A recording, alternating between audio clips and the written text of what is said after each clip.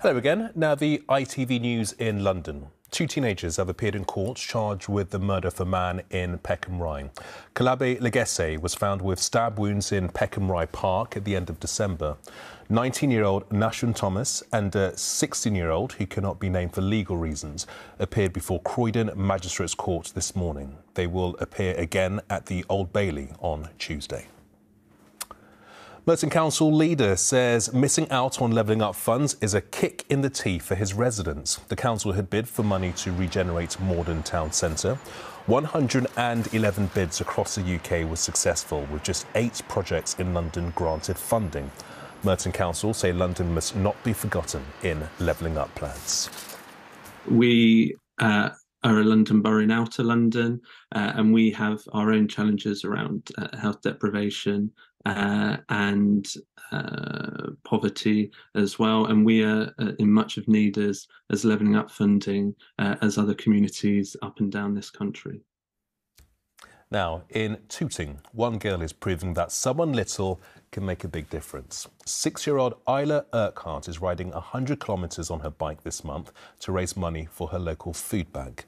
Anila Dami went to meet her. At the young age of 6.5, Isla Urquhart has a big mission. After missing out on her school's shoebox appeal at Christmas, she's taken it upon herself to cycle to raise money for a local food bank and community kitchen in Tooting. It's very cold and rainy, but it is fun. She's over halfway to pedalling towards her 100-kilometre target by the end of January. What do you think about when you're cycling? Well, I think about that I'm going to get to a warm school, and I'm also going to raise money for people who might not have a home. And money she has raised, well exceeding her own fundraising goal. Mummy asked me what I wanted my target to be, how much money I should raise, and I said £100, but at the moment I've got £660. Wow! How do you feel about the amount of money you've raised so far? Very happy.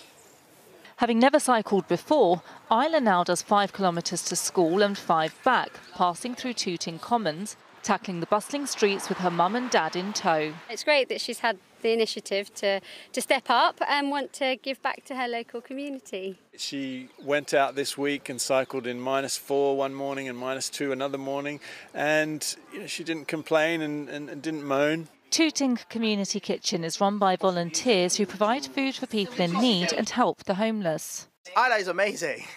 She's just like, wow.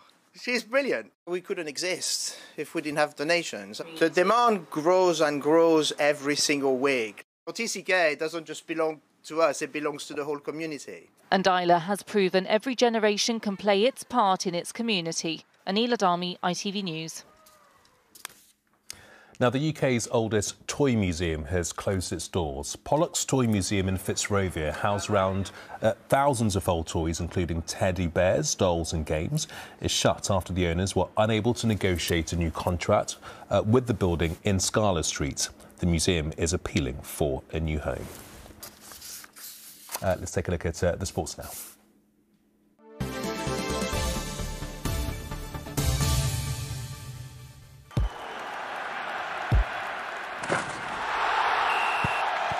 Zero Accounting Software sponsors ITV Regional Sports Report. Now, it was a game to forget at today's early kick-off between Liverpool and Chelsea. It was a 0-0 draw at Anfield after Chelsea had this goal disallowed for offside just 3 minutes into the match. It means reaching 4th place looks even more difficult for Chelsea. Elsewhere, a welcome win for West Ham and David Moyes with a 2-0 victory against Everton. Crystal Palace are playing in the late kick-off against Newcastle, where the score is currently 0-0. And in the Championship, Millwall lost 1-0 away at Cardiff City. It was a 1-1 draw for QPR against Swansea and another draw for Watford, who played Rotherham United. That game finished 1-1.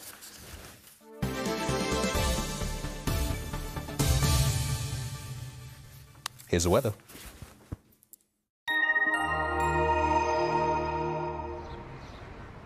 Feels like home, whatever the weather.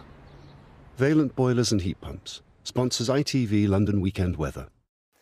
Hi there, good evening. I'm afraid to say the rather chilly weather continues, and unfortunately we're going to start to see less in the way of lovely winter sunshine. The reason for this, we've got high pressure dominating the weather. It's sort of killing off the fronts, but it is leaving us with increasing amounts of cloud over the next few days. You're going to really have to wait until the middle to even latter part of the week to see temperatures really start to recover.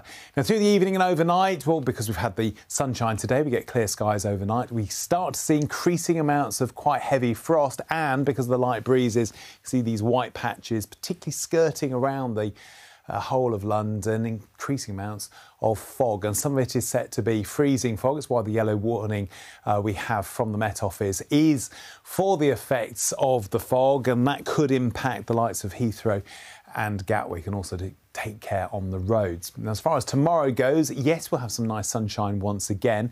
It'll help melt back the frost, but also the mist and fog. Some freezing fog patches could take a little longer to shift, and that's where you'll see temperatures really struggle. 3, 4 or 5 at best through Sundays, so that in turn is about 2 or 3 degrees down on where we'd expect at this time of year.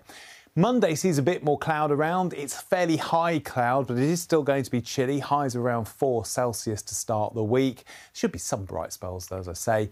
And then we start to see more widespread cloud on Tuesday. So it's going to be rather grey and cold with highs of 5. You're going to have to wait, as I say, until the middle part of the week to see temperatures slowly recover. Bulletin sponsors ITV London Weekend Weather.